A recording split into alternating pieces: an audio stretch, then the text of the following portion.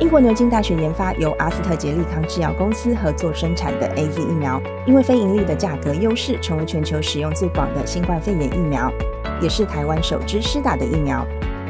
远见杂志越洋专访AZ疫苗研发团队，65天内就进入临床的疫苗先锋是怎么办到的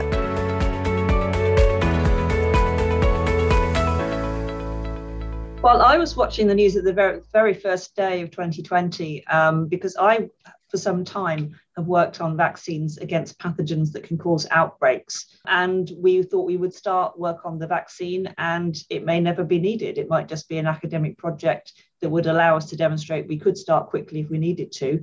But on the other hand, if it was going to be needed, we had to start straight away and go as fast as we possibly could. Yeah, that was right, wasn't it? I think in the middle of January, we were having a conversation, Sarah, saying, well, we probably should, let's get started now because it'll take us a couple of weeks for the DNA to arrive and a couple of weeks to get the cells going. And if in a couple of weeks it's gone away, we can just put that in the bin. We don't need to carry on with it. And by the end of January, the university was taking it very seriously. We were having weekly meetings across the department with epidemiologists and mathematicians and people that were approaching how to look at setting up other kinds of trials, immunologists. Within the UK, we were responding very fast and able to do that because a lot of colleagues across the university came together to reinforce the idea that maybe this was something we should be taking seriously. So by the time February hit, we were really running with this across many levels, really collaboratively though in Oxford. There's no way to know the future, but Sarah's team and AstraZeneca and other vaccine developers are continuing to make vaccines against new variants as they emerge. So they're available should they be necessary. And then the scientific community has got much better treatments now. So that's the other thing that's changed from the beginning of 2020 to now. We understand the disease a lot better and therefore getting treatments out to people that are affected because they haven't been able to get a vaccine yet or because they're immune compromised changes the way that we'll deal with this disease going forwards once we get global vaccination equity, because we need to get still vaccines to quite a lot of the world. And then we just have to wait and see. But we're much more prepared now than we were at 2020 because we understand the disease better, I think. But also the widespread use of vaccines, which is increasing everywhere in the world, means that when people get infected now, they're much less likely to need to go to hospital for treatment or to die from the disease. So we've really seen a massive drop off in the number of hospitalizations and the number of deaths from the disease, even though there are still quite a lot of cases. We're seeing more mild cases, people not suffering nearly as much. So it's still something that we have to keep an eye on. But really, the use of vaccines has changed things from where we were in 2020. And we're in a very different situation now.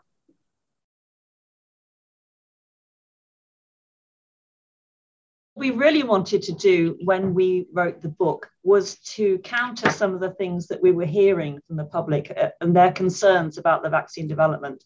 So two things that we heard a lot was we don't know what's in the vaccine, we don't understand it, and it's happened too fast. And we know exactly what's in the vaccine because we designed it and we produced it, and then we went on and tested it and we verified that it was exactly what it should be and that there were no errors. And that we really fully understand what's there and how it works. And we also went through all of the normal processes that we would go through in getting approvals to manufacture the vaccine for clinical trials, to start those clinical trials. All of the clinical trials will run to the usual regulatory procedures. We just did everything with no gaps. So we were able to work very efficiently with a large team. And that was really what we wanted to put over to people.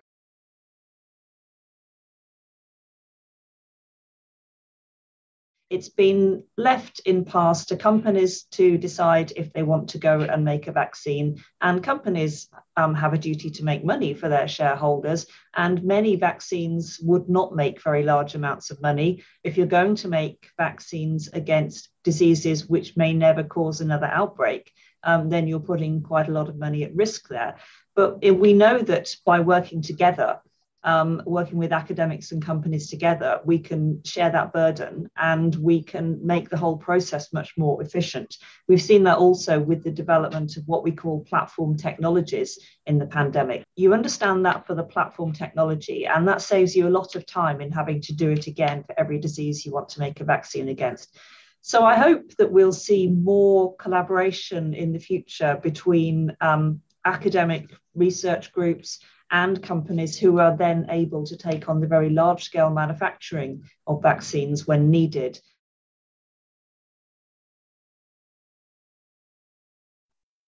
Well, I think there was perhaps some confusion at the beginning with the early phase clinical trial data.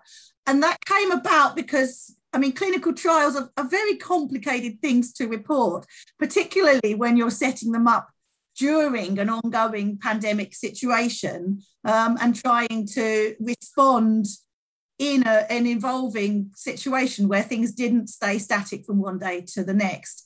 And perhaps it's always been our intention and our mission to all the data that we get out there truthfully, because we're scientists and we're academics, and our mission is to tell the truth, get all of the facts which we uncover during our scientific research available to the public. But when we look in real world situations, you can see that all of the vaccines that we have now are being extremely effective at preventing hospitalization and death. Well, we also have to remember that although there may be some genuine differences in efficacy between different vaccines, people didn't have the opportunity to choose which vaccine they could receive. There was often only one type of vaccine available in a country at any one time.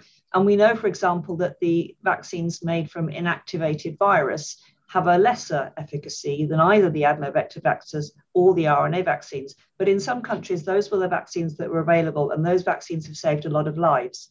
And now the immunity from those is waning somewhat, and so it's necessary to give a booster dose, and it might not be the same vaccine that was given the first time round. But now there are more doses available of more different vaccines.